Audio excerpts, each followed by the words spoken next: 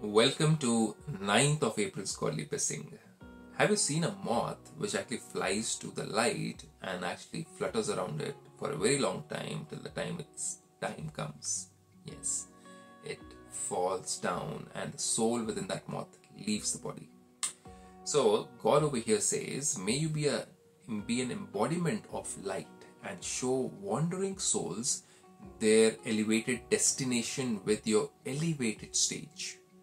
For that, our stage has to be very elevated. That means it's not a physical stage, but it's a mental and emotional and spiritual stage. Just as moths automatically fly to a physical light, you just have to put on the light and open the window and all the moths will start coming in.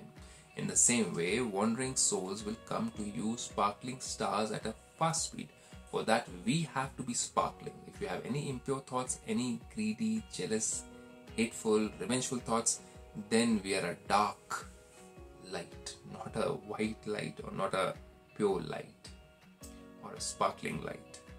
For this, practice seeing the sparkling star in the center of each one's forehead. That means practice seeing a soul in a physical body. That means see beyond the skin, beyond the physical things.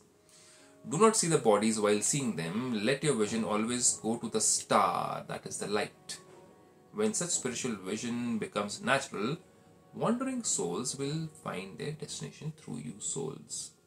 So other souls will have deja vu, they'll have an feeling of spiritual awakening while meeting you, and this is possible.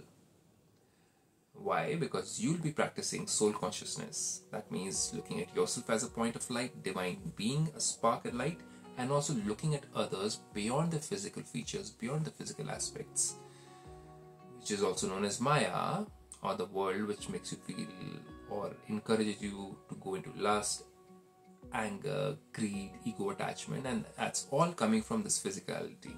But when we start looking at other people beyond their physical bodies and physical attainments and accomplishments, and we start looking at them as a point of divine light, then those souls feel that something is coming from you, which is so divine and pure.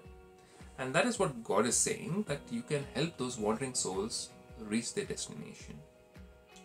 How do you do that? Is what you learn on a daily basis in Brahmakumaris. It's a process, not a one-day event. It's a process of taking care of every darkness and removing and peeling it off from a life and throwing it away from a life, and then in place of it, imbibing something more divine and pure. You too are most welcome to learn this beautiful art at Brahmakumaris.